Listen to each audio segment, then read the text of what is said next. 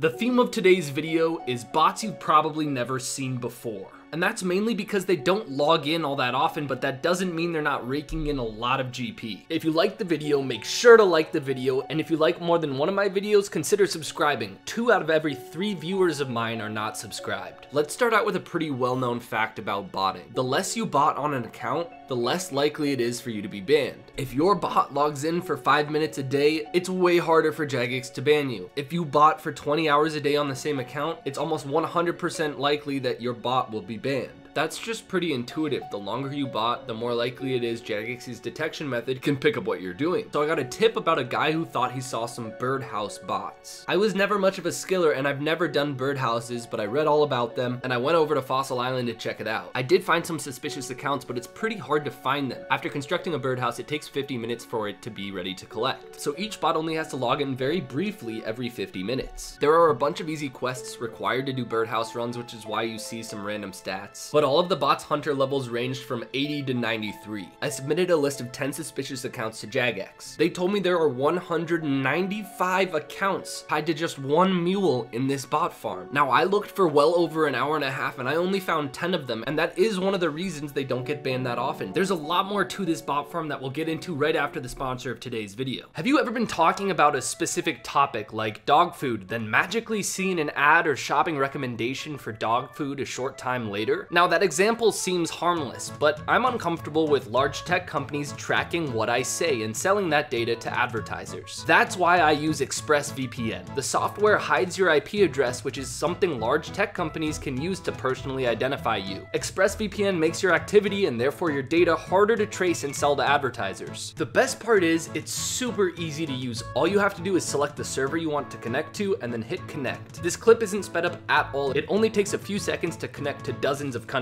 And specifically for RuneScape players in high stakes settings at the duel arena, in PvP worlds, or any time in the wilderness, because ExpressVPN hides your IP address, it makes it harder for malicious players to DDoS you. So go to www.expressvpn.com/sirpugger to find out how to get 3 months for free. The link is in the description. Thanks to ExpressVPN for sponsoring this video. Alright, we're back. Jagex also told me that each account's average playtime per day was 20 minutes. The most efficient birdhouse run is between 80 and 90 seconds. I wanted to see how fast these bots were, so I timed some of their runs, and depending on the bot's run energy, it's between 90 seconds to 2 minutes. All the bots had a high enough hunter level to do magic birdhouses, some probably redwood birdhouses. The loot from the birdhouses are around 15k each birdhouse. There are 4 of them, so 60k per run. Again, each bot averages about 20 minutes per day of playtime, which means they're doing about 10 runs per day. So each bot roughly makes about 600k per day by only playing 20 minutes. Well, when you have 195 bots making 600k per day, each bot's making about 18 mil GP per month, and the whole bot farm's making about 3.5 billion GP per month.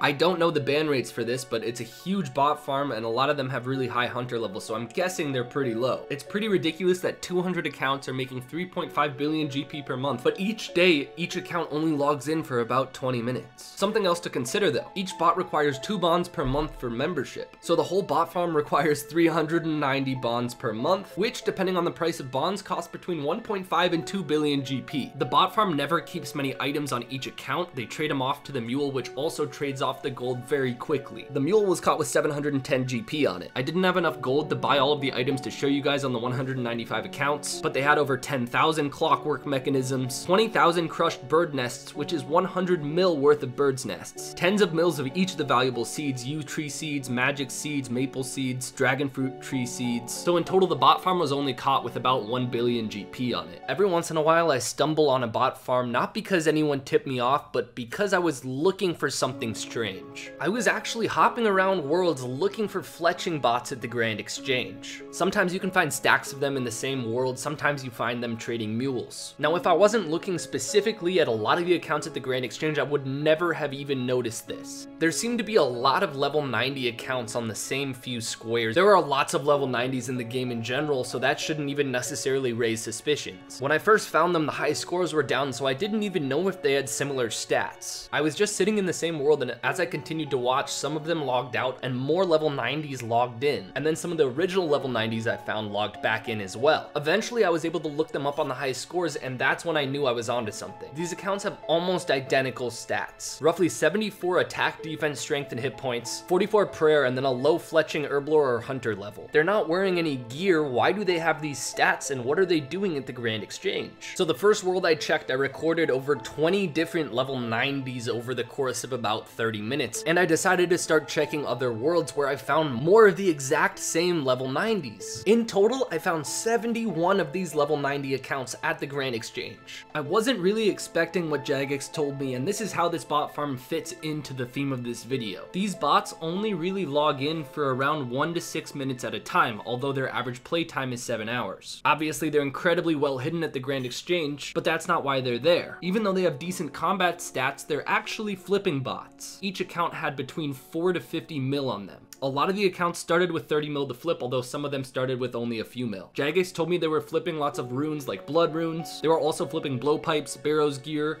armadillo crossbows, and ballistas. In total, those 70 accounts had about 1.5 billion GP on them. I also later found 20 others that had 850 mil GP on them as well. Lots of the accounts had previous temporary bans for botting combat training. I still don't know why they trained their combat stats if they're flipping bots. Jagex also sent me a list of some of the items they were flipping with the profit margins per item. They flipped Bando's chest plates with a 5k profit, Bando's tassets with a 30k profit, primordials with a 10k profit, lots of other stuff too. But there was a lot of variance of how many trades an account did per day on the Grand Exchange. Sometimes one account would do hundreds of trades per day. I think the general idea here was to use very small margins to build up gold over time on each account. Some of the bots that started out with 30 mil 6 months ago had made up to 140 million GP, which I guess for an automated flipping bot is not that bad, but it barely covers the cost of bonds for the account. The reason you've probably never seen this next bot farm is because I got it banned within 2 days of it starting up. A few days ago, I woke up to this tip that there was this fishy low level and full mystics killing dark wizards near Varrock. Just in case it was something bigger than one bot, I hopped on and started hopping around worlds in that location, and sure enough, in just about every other world, there were these level 41s all dressed identically in full blue mystics, fire bolting the dark wizards. I collected roughly 20 usernames, sent them off to Jagex, and at the end of the day, I checked back up on the farm, and most of them were level 49. Their stats were 30 attack, strength, and defense, and roughly 60 magic. It was too early of a stage for this bot farm to know what all the accounts were actually being created for. One guess though is all the mage-only Zulrah bots out there. Jagex told me they found 188 of these accounts, all around 270 total level. As I said before, all of the accounts are only 1 to 2 days old. They average between 300 and 700k GP each, which is about 100 mil total across all the accounts. But Jagex also found the 10 mule accounts feeding these accounts. Each one of the 10 mule accounts had 90 mil GP on them. So from the mules, we caught 900 mil GP, and from the accounts themselves, we caught another 100 mil. So 1 billion GP total. The guy that tipped me off to just one of these accounts ended up getting 200 of them banned. And that's why you've likely never seen this bot farm, because within 1 to 2 days of existence, all 200 accounts were banned. Now, I got a tip that has to do with the Falador General Store, but let's start from the beginning. In the past Christmases, Jagex hosts a holiday event. It usually doesn't take very long to complete in free-to-play, and there are usually pretty good rewards from it. 2020 was no different. You talk to some goblins, it takes less than 10 minutes, and you're rewarded with about 80k. And like the past few years, the event is usually heavily botted because it is accessible in free-to-play, but there's something different about this year. This year, there were new account trade restrictions in place. Previous years, I'd caught and intercepted trades from bots to their mules in Lumbridge. This year, you need 20 hours of gameplay, 10 or more quest points, 100 total level on a new free-to-play account to transfer wealth at all. So I had found at least 10 accounts on every single free-to-play world